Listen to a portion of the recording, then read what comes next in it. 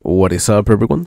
So if your Xbox app is opening other apps, such as the EA app or the Ubisoft launcher or even Battle.net, well, to disable them it's actually quite easy. Just have your app open, go to your own profile, click on it, go to settings, there you go. Should open something like this. Go to extensions and you're going to be seeing all the apps that are currently linked to your Xbox app, such as the EA app, Ubisoft, and Battle.net. Go ahead and disable the extensions that you don't want. So when you disable the extension, it will not open when you open the Xbox app. You can pick and choose whichever you want. There you go, it's an easy fix. This was recorded on April 3rd, 2024. So if you're watching this in the future, I hope that this still works. And if you're watching it beforehand, how? I only uploaded this because the more information out there, the better, right? Anyways, thank you for watching and have a beautiful day.